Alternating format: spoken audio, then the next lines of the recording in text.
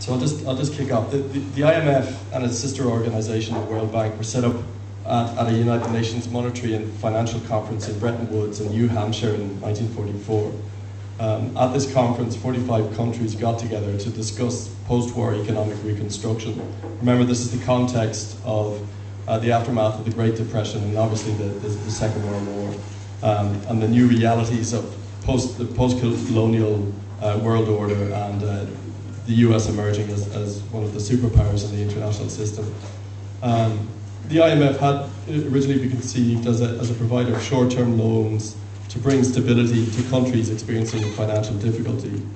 But you should remember that, like the United Nations, the Bretton Woods institutions were international institutions set up ostensibly to bring stability and regulation to the international arena and to encourage trade and cooperation and to take into account the interests of all member nations. But these institutions were and are far from democratic or egalitarian. The IMF and the World Bank, in fact, very closely reflect the power and interests of the world's dominant economic and political interests. Voter power at the IMF nakedly reflects the economic clout and relationship to the US of each member state. So therefore the United States, with 4.5% of the world's population, has 17% of the vote of the IMF. Ireland has 0.7% of the vote, as against 0.065 of the world's population. Whereas the whole of Africa, with 16% of the world's population, has just 6% of the votes collectively. Moreover, any constitutional or major policy change at the IMF requires an 85% weighted majority, effectively giving the US on its own, with its 17%, the ability to veto any change. The IMF's economic policy has naturally also reflected the economic theories which correspond to the dominant economic and political ideologies of each time. Thus, from their foundation, the policy of the Bretton Woods institutions were largely influenced by the ideas of John Maynard Keynes, whose Keynesian economic policies sat relatively well with a Western post-war social democratic compromise. Keynesianism, nationally as well as internationally, favoured counter-cyclical economic measures, putting money into the system where it was needed through public expenditure when there wasn't growth, and taking it out of the system through taxes when growth was too fast. The 1970s saw a recasting of the IMF's policies in line with a rising new orthodoxy in Western economic thinking. This new orthodoxy, the brainchild of Milton Friedman and his Chicago boys, had already been tested in the laboratory of Chile in the aftermath of the violent overthrow of the popular government of Salvador Allende.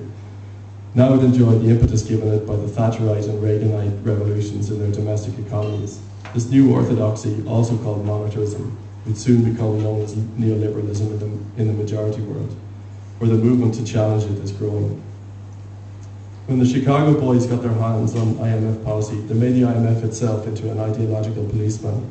IMF conditionality on the loans it extends to recipients in fragile emerging economies requires them to open up their economies to multinational and finance capital, while also demanding the stripping away of anything that might soften the blow: public sector employment, vital local industries, education and healthcare, price fixing for basic necessities, as well as food and agricultural subsidies.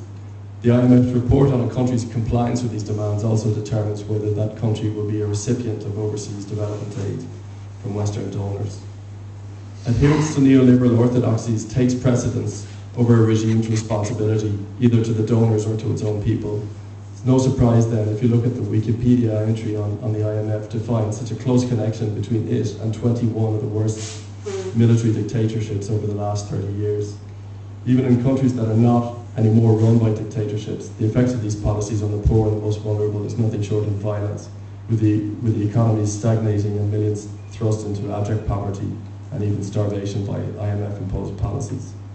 The type of economic responsibility demanded by the IMF conditions does not have to extend to actual economic responsibility in the way that we would logically understand it. Most of the dictatorships that enjoyed IMF clean bills of health and favourable loan and aid terms actually grew their debt. So to come to Argentina, Argentina ought to be an extremely rich country by global standards. It has a wealth of natural resources and the second largest landmass in Latin America.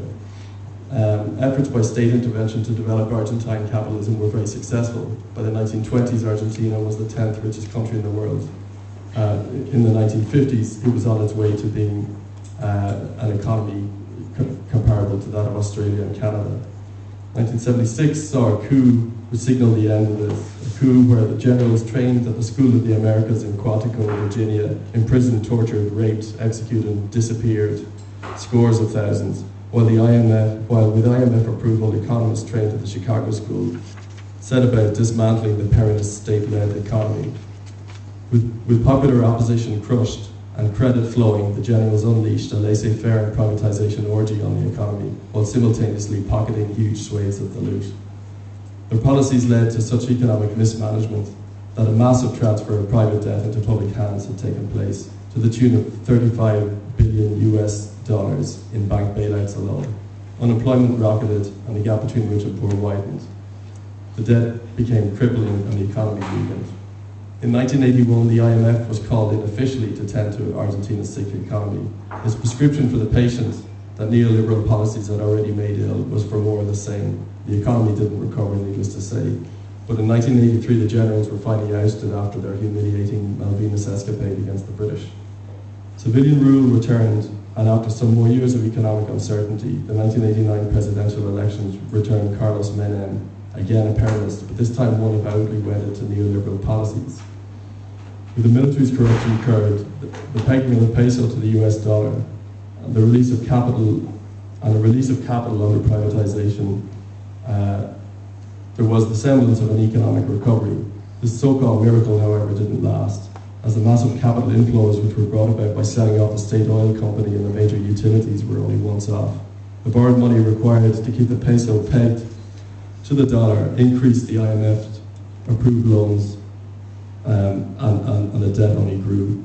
By the 1990s, the economy was a basket case with increasing proportions of much-needed cash being diverted away from domestic economy into the multi-billion-dollar external debt. In 2001 came the default. Argentina's crisis had deepened to the point where it just could not pay. It defaulted on $95 billion. The crisis had by now provoked a run on the banks. The middle classes saw their savings and pensions evaporate, and companies and even state employers began not to pay workers' wages. Over the next 12 months, the economy all but collapsed. GDP fell by 16%, unemployment almost doubled to 25%, and underemployment reached 20%, with 50% of the population now falling below the poverty line.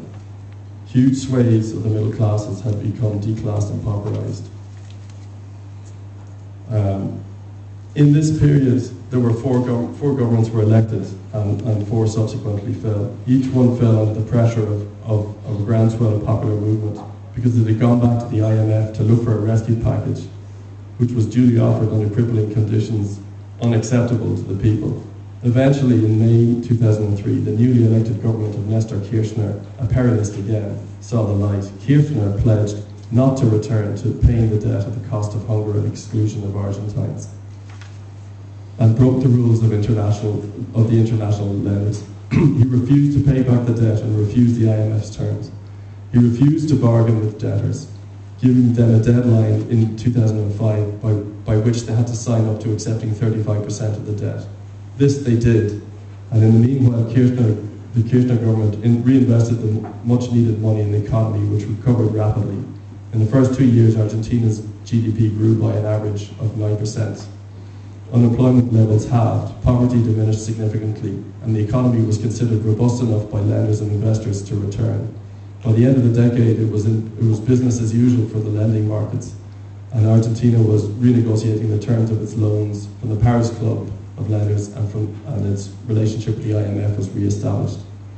Kirchner had done the unthinkable. He had broken the rules set by the international lenders. He had defaulted on 95 billion of debt.